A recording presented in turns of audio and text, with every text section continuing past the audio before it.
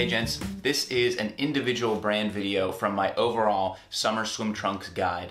And if you want to see the full video, check it out in the description below, or I'll put a link up top here. But this is just going to be a quick review for an individual brand. And if you want to see the rest of the summer styles that I ordered, check out the full video. When I was telling my wife about the trunks that I ordered, I said that if I would have tried all of these on with a blindfold, I would have absolutely been able to tell you which ones were from Bonobos. Something about their fit fairies makes all of their pants and clothing just fit a little bit better, and it feels really good to wear.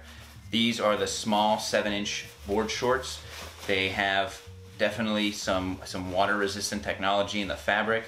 They have 2 pockets on the sides, which not all of the shorts that I ordered do. They have a velcro pocket in the back. And like I've said before, Bonobos is always on style, on trend, keeping up with colors and patterns. You can't go wrong with these shorts. The 7-inch inseam is what I'm wearing here, and I think that they're a fantastic fit, but they also offer a 9-inch inseam, 5-inch inseam. They have essentially any size of pant that is gonna fit for you.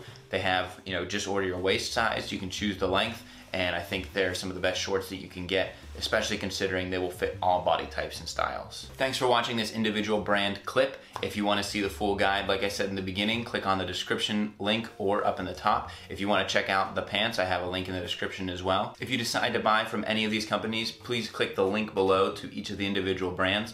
That lets me know that I'm doing a great job and that you want to check out the brands through my recommendation, and I really appreciate it. Comment below on where you get your favorite swim shorts, and if you have any questions about the brands, let me know on Twitter or in the comments below, and I'd love to answer. Until next time, gents, this is the Cavalier.